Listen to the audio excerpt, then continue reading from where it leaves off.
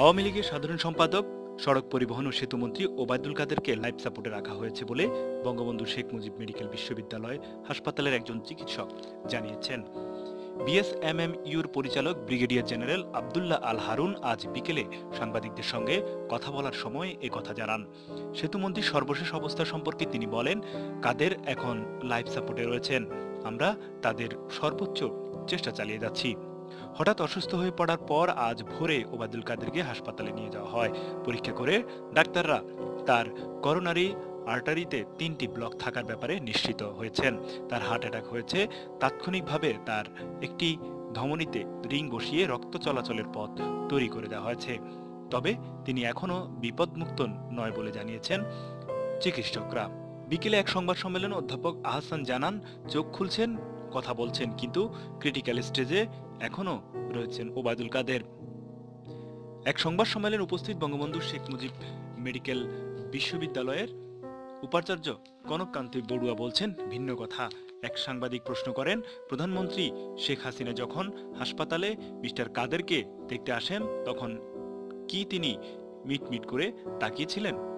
এর উত্তরে অধ্যাপক বড়ুয়া বলেন, মিটমিট করে তাকানো না, তখন মিটমিট করতেছিল, চোখের পাতাটা নড়েছিল, যখন ডাকতেছিলেন তখন ব্লিঙ্কিং হচ্ছিল।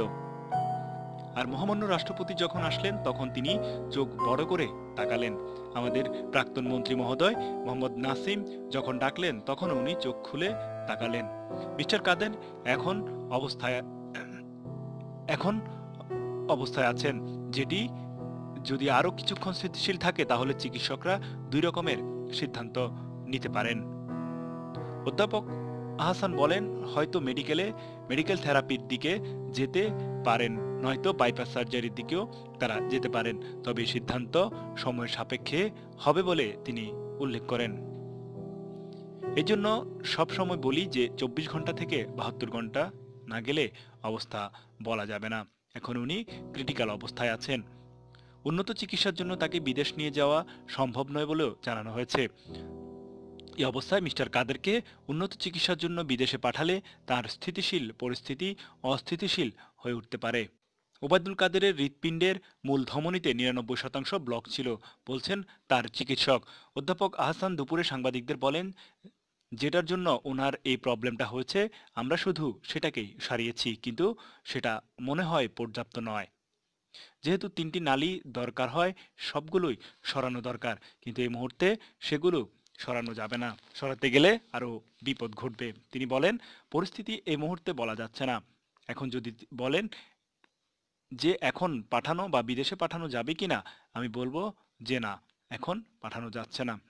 এর আগে তথ্যমন্ত্রী ও আওয়ামী লীগের প্রচার সম্পাদক হাসান মাহমুদ হাসপাতালে সাংবাদিকদের জানিয়েছেন, মিস্টার কাদেরকে সিঙ্গাপুরে নিয়ে যাওয়ার জন্য ব্যবস্থা গ্রহণ করা হচ্ছে। মিস্টার কাদের এখন বঙ্গবন্ধু মেডিকেল বিশ্ববিদ্যালয়ের সিসিইউতে চিকিৎসাধীন। তাকে 72 ঘন্টার পর্যবেক্ষণে রেখেছেন চিকিৎসকরা। ওবায়দুল কাদেরকে যে কারণে হাসপাতালে আনা হয়, ভোরে শ্বাসকষ্ট শুরু হবার পর তাকে দ্রুত শাহবাগে বঙ্গবন্ধু শেখ মুজিব মেডিকেল বিশ্ববিদ্যালয়ে আনা হয়। সেখানে আনার পর তার শারীরিক অবস্থার আরও অবনতি হয় বলে চিকিৎসকরা জানিয়েছেন। তখন তাকে নিবিড় পরিচর্যা ইউনিটে স্থানান্তর করা হয়। হাসপাতালে আনার পর অ্যাঞ্জিওগ্রাম করে চিকিৎসকরা তার হৃদযন্ত্রের 3টি ব্লক চিহ্নিত করেন।